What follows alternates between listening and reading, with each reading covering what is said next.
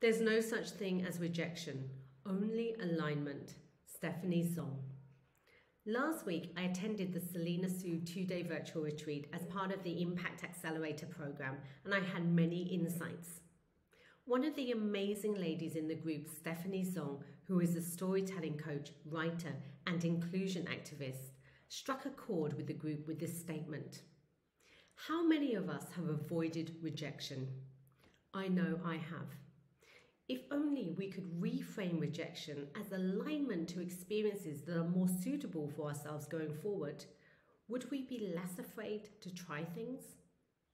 It reminded me of a story I held on to for a while.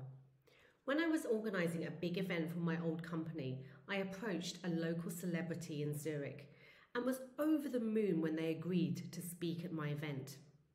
When we met to discuss, there wasn't a good connection, and later on they sent me an email saying they'd changed their mind.